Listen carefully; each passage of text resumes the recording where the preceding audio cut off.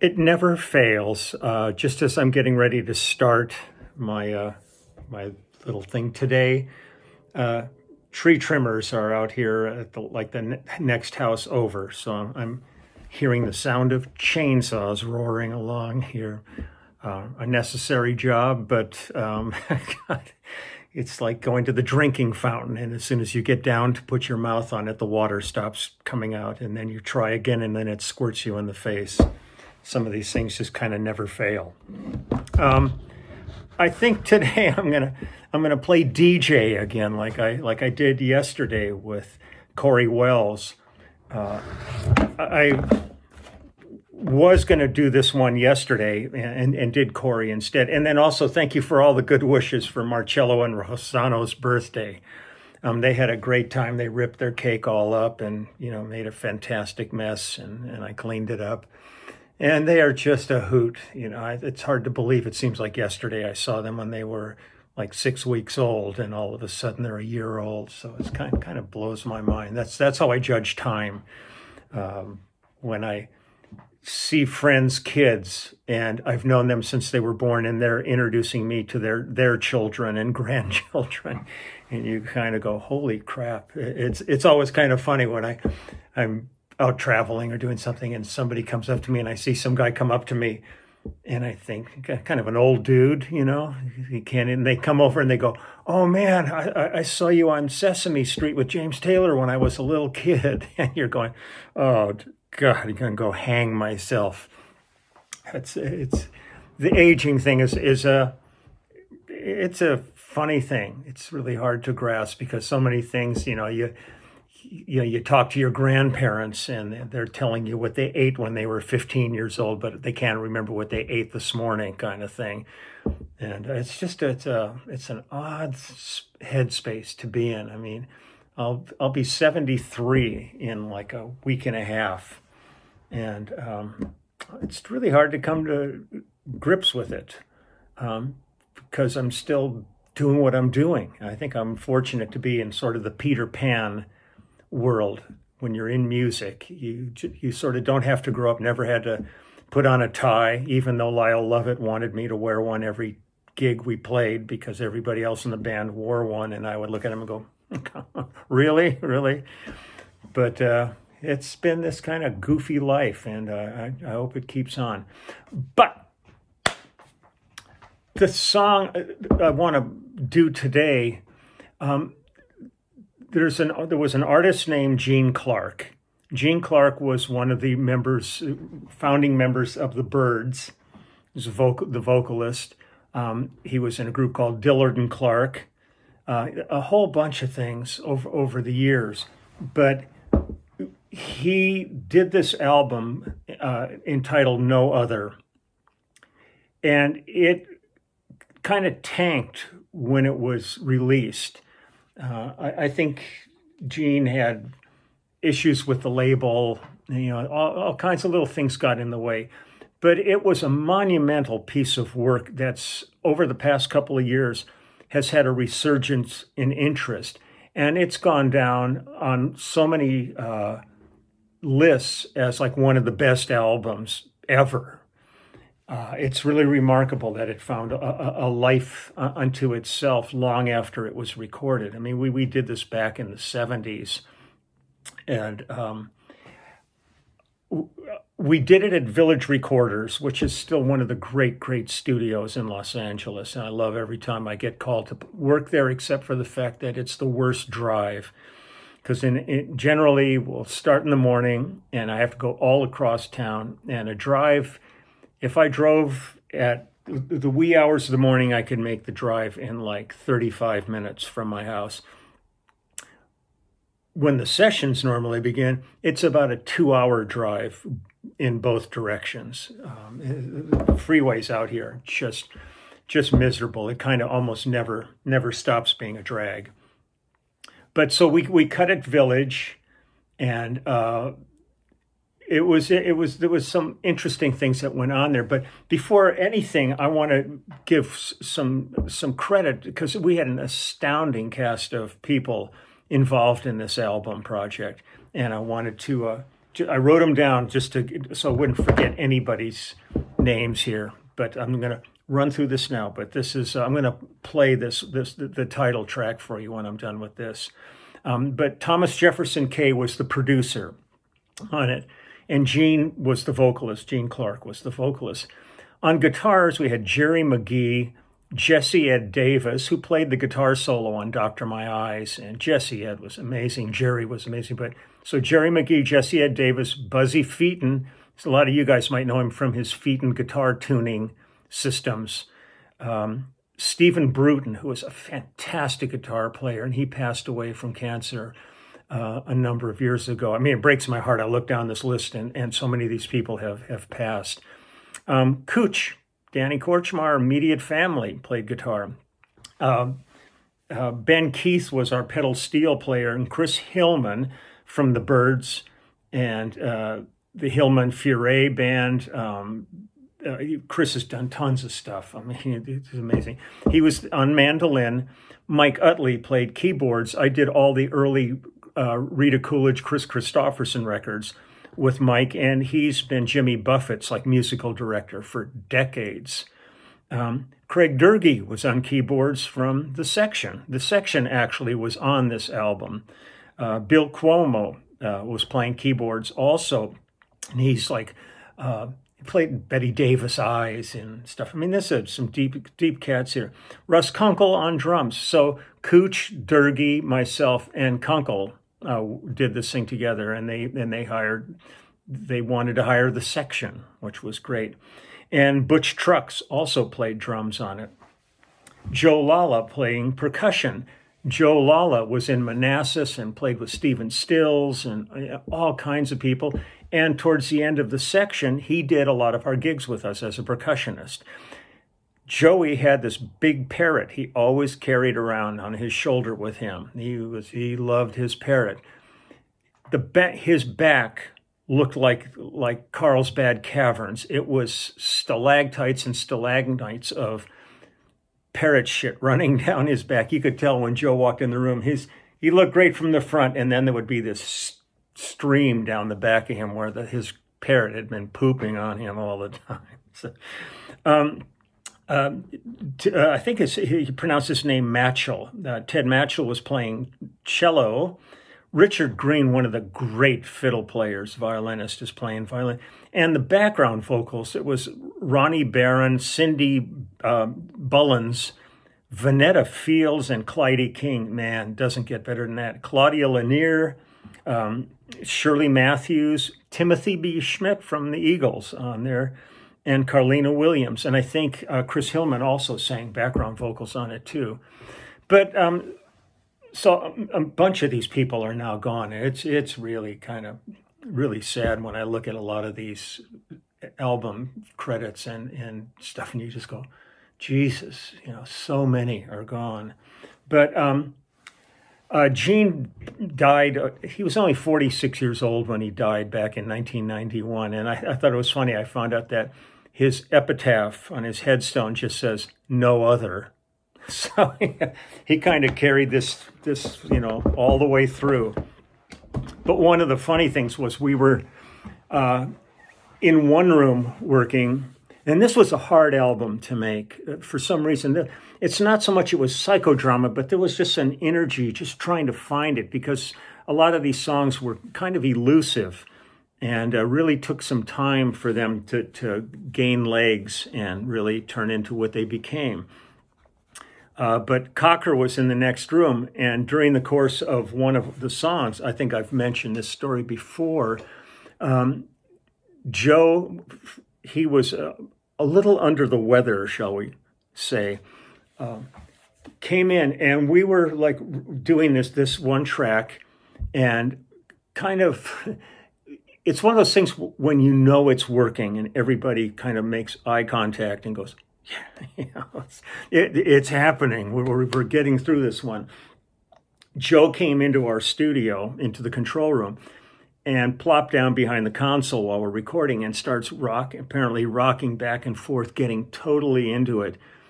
And at a certain point, slams his hand down on the talkback button and lets out one of his infamous Cocker screams out of excitement right into the mic, literally blowing everybody's headphones off their heads. Gene tears apart the vocal booth to get into the studio so he can kill Joe. Joe's handlers at this point are dragging him down the hall back to his studio, and then they lock the door so Gene can't get in to get Joe. It was unbelievable. And then we go back and we listen, and then we're cutting to tape. It might have been 16 track on this one, and we listen back, and the stop when he screamed was so abrupt you would have sworn somebody just took a razor blade and cut the tape right there. It was instantaneous, but we had to pretty much call the date for that day because everybody's ears were ringing like you had the worst tinnitus you've ever experienced in your life. So, but on the track No Other that I'm going to play, we talked about it and they gave me free rein on it. And I think I have 4 or 6 basses that I stacked on this. There's a lot of distorted bass and lead bass, doubling, all kinds of stuff. I mean, the dominant instrument, even though there sounds like there's other instruments, almost a ton of this is my bass on it. And it was really kind of thrilling because very, very few times was I, given kind of leadway to go at it and really do something different. So this was a real special track to me, and it's great that this is seen the light of day, and there's been a documentary done about Gene, and it's cool. So let me play this for you now. But this is called No Other. Oh God, it's so funny. I'm looking at my camera, and I think I'm moving the mouse on my laptop because it's leaning into the laptop. So I see an arrow going, but it's not doing anything on my phone. Jesus Christ, what an idiot. Hold on, here we go.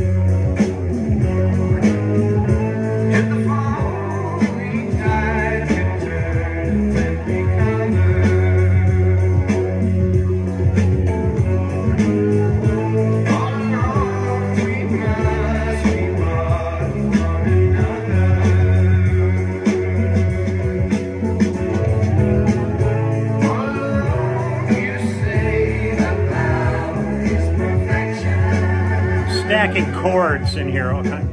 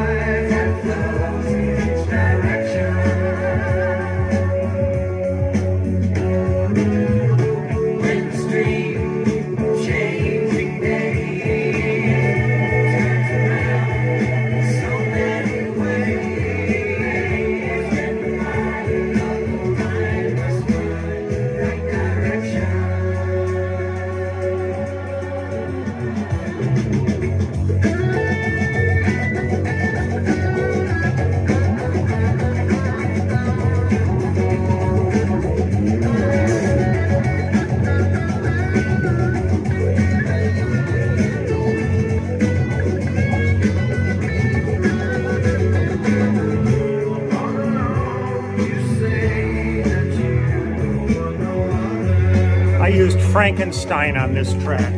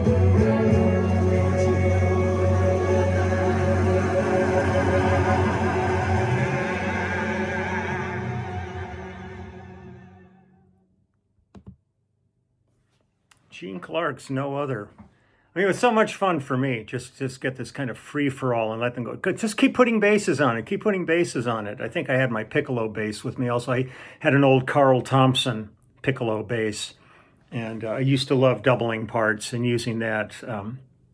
Sometimes the fun part was when you're doubling a bass part with a piccolo, you can put all kinds of effects on the piccolo, but keep the foundation of the bass itself. So it sounds like an 8-string, but it's really got a completely other breath to it.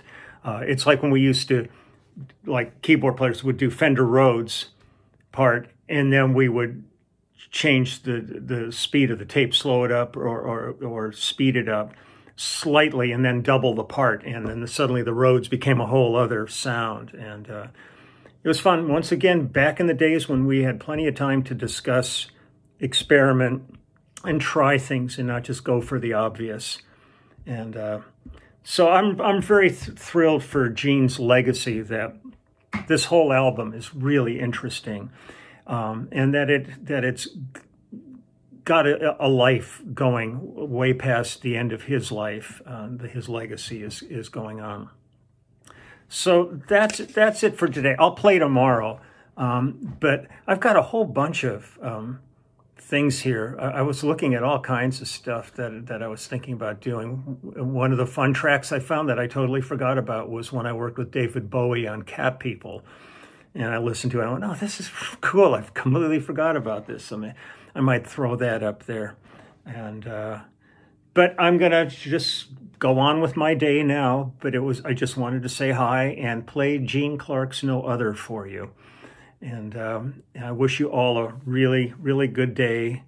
My wife has gone to the nursery to buy more crap for me to do in the yard. And so, it's like heroin or something. It's like, just completely strung out on getting out there and working.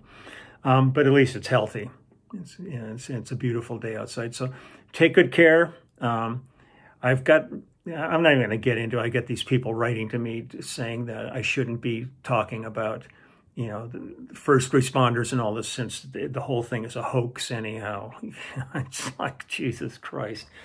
So I'm going to completely ignore these knuckleheads And I'm going to say thank you again to everybody who's working so hard and putting themselves in harm's way to make this world function as best it can under the circumstances. And if you really think that way and think this is all nonsense and all these people died and it's really all fake and stuff, please, if you're subscribed to my page, unsubscribe and leave and don't come back, because we're talking life and death, and I have friends that have died from this. I don't take this lightly.